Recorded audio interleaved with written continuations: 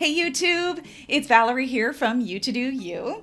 Were you able to check out my earlier video? I did a review of Stephen Guise's Elastic Habits, kind of walk through the scheme or structure that he has, and then pointed out maybe some critiques or issues that I might have with it. But in general, my review was pretty positive, and because of that, I wanted to give it a full test drive.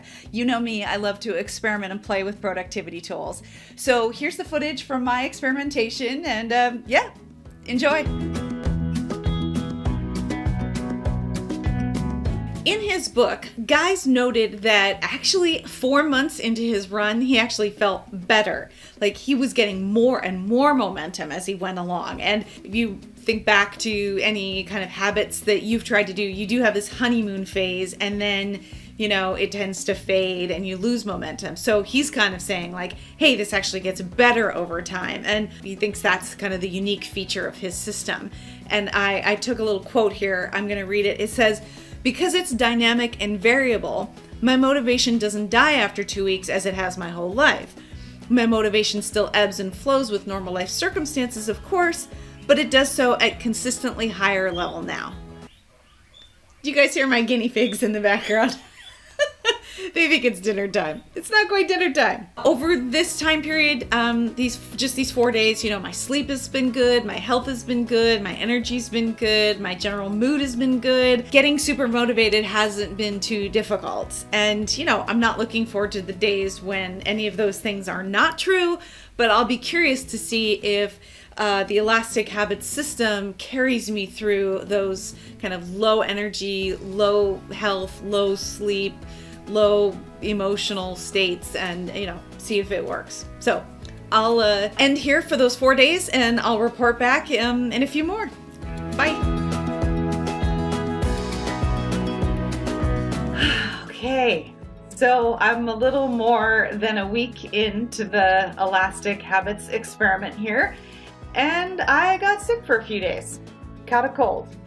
Bummer. While nobody wants to be sick, it was kind of an odd little gift because I got to see, okay, I am definitely having low energy days. I am sick. Here's an opportunity to test the Elastic Habits system. If I'm not able to, you know, really execute, can I still feel like I'm participating in my Elastic Habits, you know, scheme? Surprisingly, or maybe not, the answer is yes.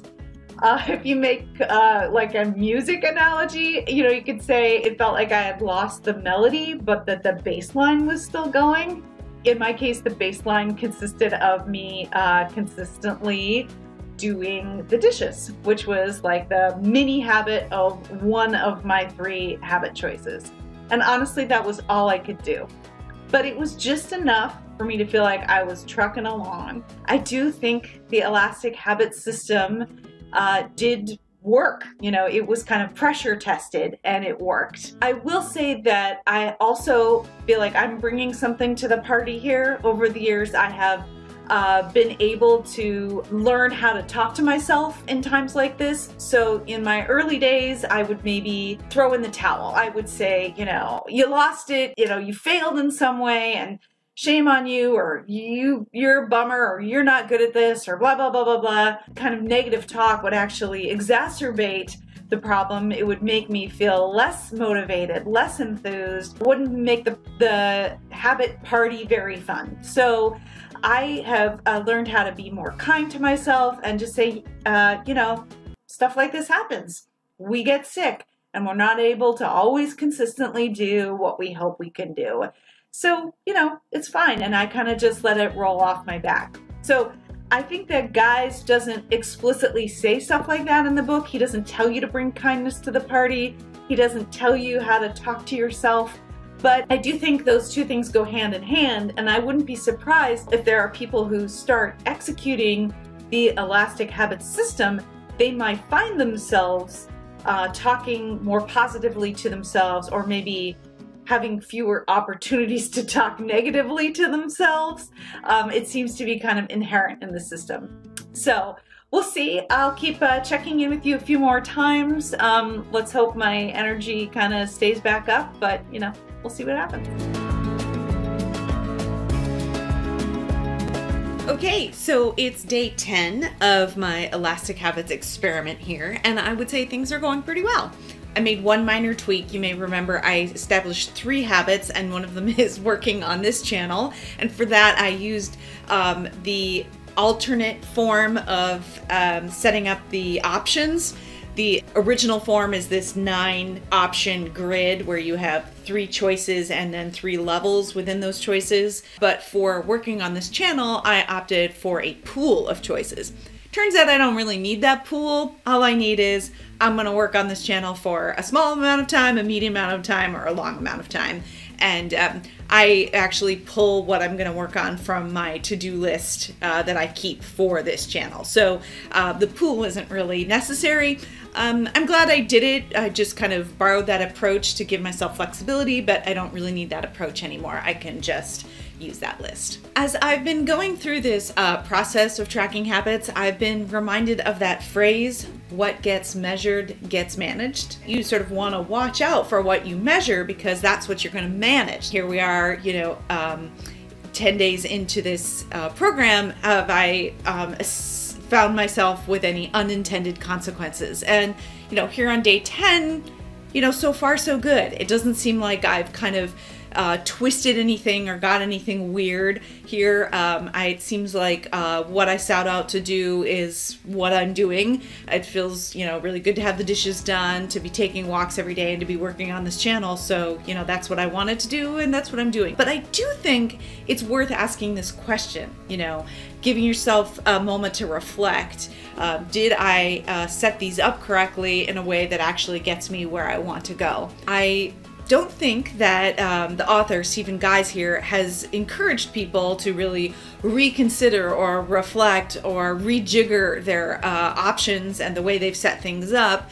But heck, I'll give you permission to do it. I think it would be totally fine for you to say, hey, I set up these goals and I set up this way of measuring and it's not working for me. It's getting an unintended outcome.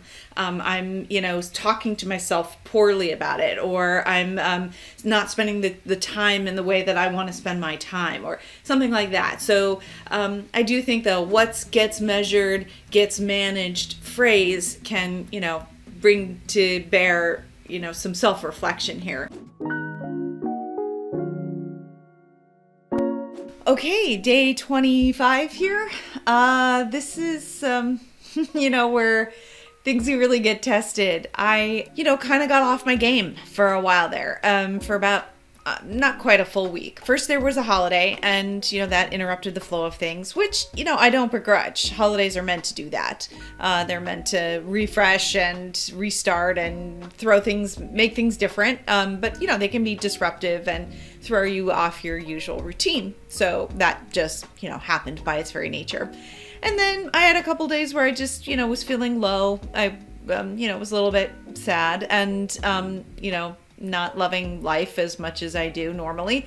And, that's okay. That happens. But when it does, it's hard to execute on all the habits. And so some of them had 0, but they were mostly I just did the bare minimum. And so the Elastic Habits kind of worked like it was supposed to.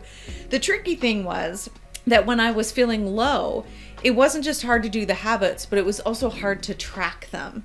I found that I wasn't really motivated or enthused to sit down and do the tracking, or even just that it wasn't, forefront in my mind. We talk about upward spirals and downward spirals, and that I think part of a low day is not only that you don't do the thing, but you also don't track the thing. And in the Elastic Habits, I think the tracking for Stephen Guise, tracking is kind of the key, because that's what, seeing those little ticks on those successful days, even if it's the bare minimum, does add up. So what happened was there were a couple days where I did stuff, but I didn't have the focus to track it, and so then I had to recreate it a couple days later, and I wasn't quite sure what happened. And so then there's a few days in there where I'm not quite sure of my stats.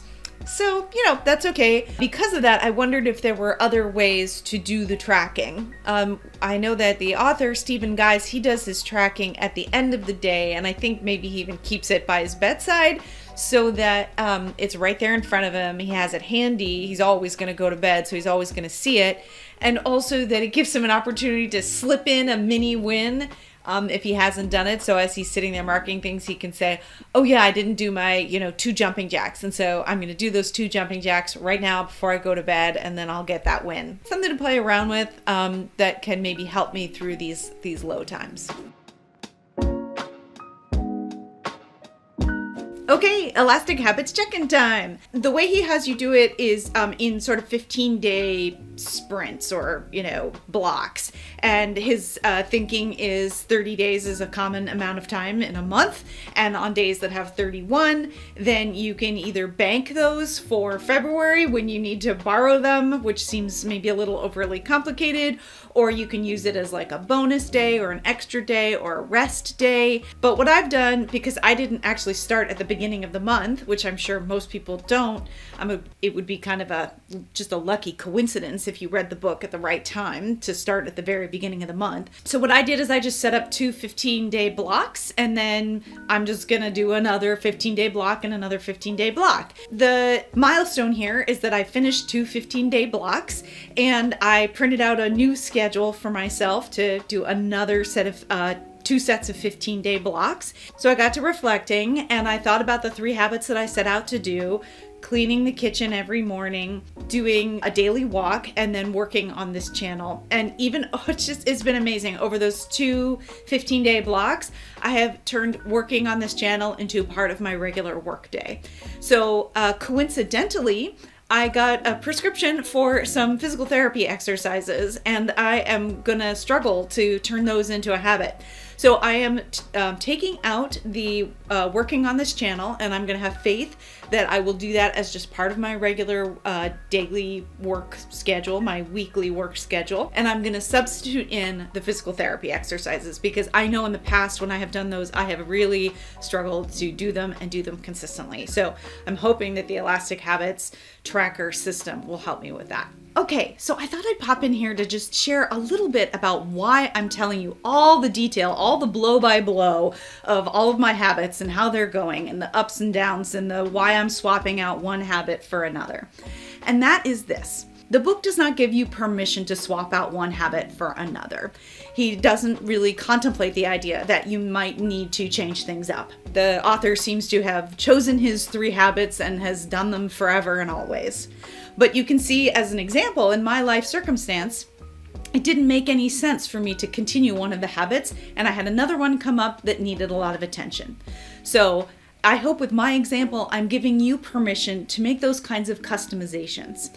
I named this channel You to Do You because I want people to really ride with the concept of you do you. When it comes to productivity, when it comes to any of these self-help books that give you a prescription, you have full permission to read them through, take it on, and then adjust. Because if you don't adjust, it's pretty unlikely that they could give you an exact prescription that works exactly for you. And because you don't adjust, it doesn't jive with you, and then you end up giving it up. And when you give up stuff like that, you can either say to yourself, oh, okay, that wasn't for me, which I hope that you would do. Or sometimes you go, oh, I feel like a failure because I didn't stick with that. Or, geez, how come I can never get my act together? Or all that kind of self-talk that doesn't really serve you and is actually really not true. It's not your fault that that book didn't work. That book didn't work because it wasn't customized to you. So what I'm hoping is that you will bring to the party your own awareness and your own self-reflection, and then with those 2 things, you can customize the advice and make it your own. When you make it your home, that was a funny slip there. When you make it your own, it's more at home in your body. When it's at home in your body, you're way more likely to actually be able to continue with whatever the recommended, behavior or tool or workflow or time management tool or anything like that. With this little extra comment here, I want to give you full permission to customize and fix up, change up, do whatever you want to make any of these self-helpy books or any of these books that tell you how to manage your time, manage your tasks, manage your calendar, manage your day, manage your anything. Make it your own, and you're way more likely to stick with it and feel good about it. Okay, final wrap up here on Elastic Habits. I am about to start my 6th 15-day block, and things have been going great. It has made me move forward on this channel. I'm walking more consistently, which makes me feel fabulous. I have been keeping the house more clean, more consistently, which makes life nicer. And it actually has helped me when I swapped out the working on the channel for the physical therapy exercises. I have stayed focused on those. I have not done as well as I would like, but I've done better than I have in the past with my physical therapy, and that is a meaningful improvement. The main takeaway for me is that Elastic Habits invites you to have a lot of flexibility, so you give yourself a break and you can continue to rack those wins, which juices up the motivation and keeps you moving forward. And my add-on is that you customize, customize, customize. Make it work for you. Take some time to reflect on what aspects of the system are working for you and what aren't, and change it out and swap it out and make it work for you. For example, Guise has these bonuses in his scoring system. I never once achieved a single bonus. And honestly, I didn't care. I wasn't like gunning for the bonuses. It wasn't, you know, an important part of it to me. So when I build my next, block sheet, I'm going to leave out the bonuses because who cares? They don't mean anything to me. They might mean something to you. And if they do, keep them in. That's great. So that's my wrap up. I know this was a long one, but I hope you got something out of it. Thank you so much for watching, and I'll see you next time.